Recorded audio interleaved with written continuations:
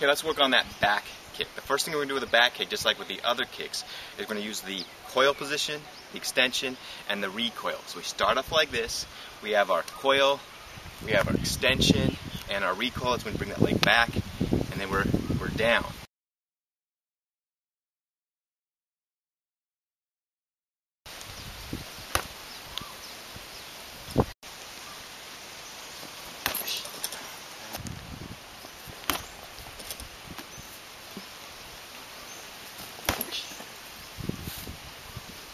Now we start off with the back kick fighting stance.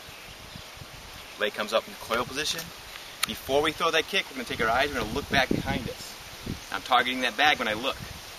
Then I throw my extension or my kick.